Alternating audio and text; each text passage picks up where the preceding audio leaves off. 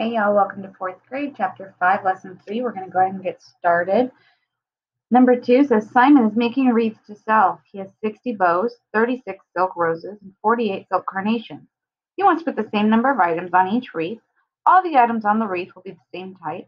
How many items can Simon put on each wreath? So we need to find the factors for each one of those, okay? So for 60, we're going to have 1 and 60, 2 and 30, 3 and 20, 4 and 15, 5 and 12, 6 and 10, and actually that's it for us. Okay, we'll just have a little gap in the middle there. Okay, now for 36, we have 1 and 36, 2 and 18, 3 and 12, and 4 and 9, and 6 in the middle. 6 times 6, okay? Now, we're going to have one more. We need to do 48. So 1 and 48, 2 and 24,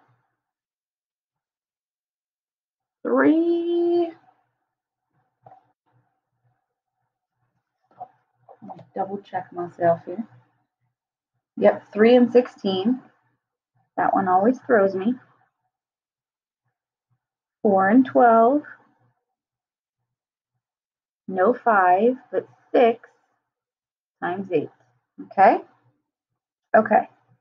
So we need to circle then all the ones that are the same.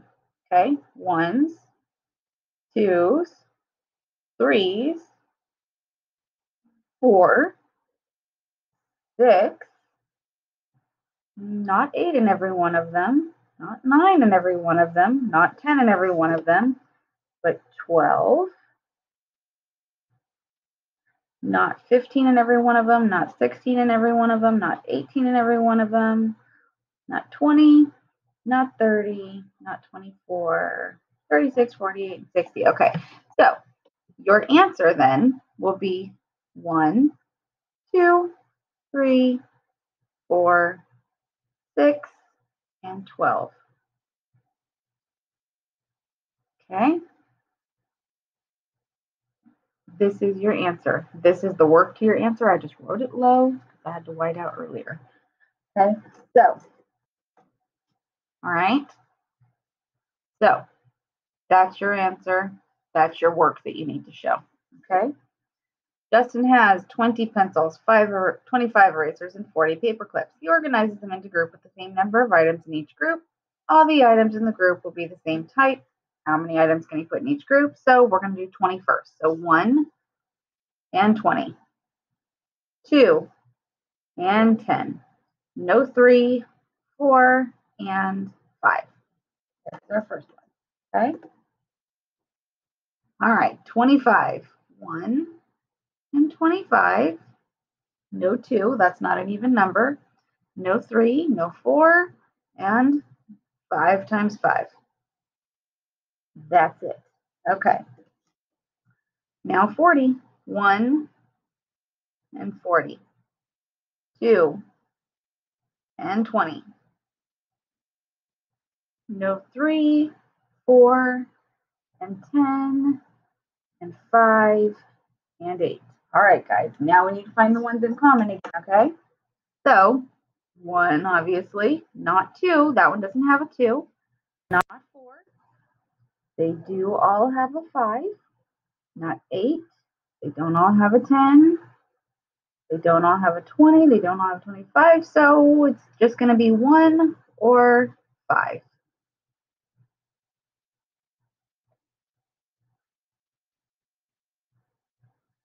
Okay. And it says how many items. So let's just make sure we label. Again with this one too. Items. Okay. All right. A food bank has 50 cans of vegetables, 30 loaves of bread, and 100 bottles of water. The volunteers will put the same items in each box. Each box will have the same number of food items, and all the items in the box will be the same type. How many items do we do? So we need to do 30, 50, and 100. And I'm going to do those on a separate piece of paper now so that we can fit them in without making a mess. Okay? So let's go. So I'm going to do the smallest one first. Okay. So we know that we have 1 and 30. I should probably do that with a little more room. Okay. 30, 50, and 100. Okay, so we know that 1 times each of those. There we go. Okay. Now, 30 also has 2 times 15 and 5. Oh, and 3 times 10, sorry. And 5 times 6. Okay? All right, so there's 30. 50 has 1 times 50, 2 times 25, no 3, no 4, but 5 times 10, and that's it. No 6, 7, 8, or 9, so that's it. Okay? All right. 100 has 1 times 100, 2 times 50, no 3, 4 times 25, 5 times 20, no 6, no 7, no 8, no 9, 10 times 10. Okay? All right. So we need to find all the numbers they have in common. Okay? The ones, the twos, not all have 3s, not all have 4s, but the 5s. Okay? Not all have 6. They do all have 10. Not all have 15. Not all have 20. Oh, not all have 25. And the rest of those are mute. Okay.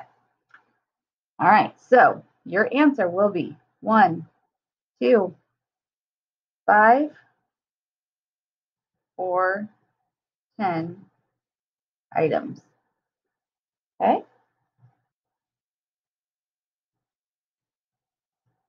All right. Okay. Next one, number 5, you guys can do. You're going to do the same thing. 15, 18, and 12. You guys can totally do that. Okay. Then we're going to go into the back and you guys are going to do the lesson check. Okay. You guys have many examples now. You are just fine. And you can use a multiplication chart, not a calculator, but a chart to go down and do that. Okay. These are on Google, guys. They're not complicated to get. Okay. All right. Dan put $11 of his allowance in his savings account every week. How much money will he have after 15 weeks? Well, 15 times 11. Okay, so 1 times that 15 is 15. Tic-tac-toe. 1 times 15 is still 15. And add them up. 5, 6, 1, and don't forget to put your dollar sign. $1.65. Okay. James is reading a book that has 1,400 pages. He will read the same number of pages each day. If he reads the book for 7 days, how many pages will he read each day? Well, 7 goes into 14 twice, and then I'm going to tack on those 2 zeros. We've done that before, okay? And don't forget to label with pages how many pages, okay? All right. Emma volunteered at an animal shelter for a total of 119 hours over 6 weeks. Estimate the number of hours she volunteered each week. Well, 119 is about 120, right? Okay. And 6 goes into 12 twice. Tack that 0 on. About, don't forget to write about 20 hours. Okay? All right. Okay. Write an expression that can be used to multiply 6 times 198 mentally. Well, we could do 6. 198 is almost 200, so we could do 6 times 200 minus 6 times the 2 that we rounded up to get to 200. Done. Okay? All right. That's it, guys. Thanks for hanging out for 5.3. Come on back for 5.4. See you soon.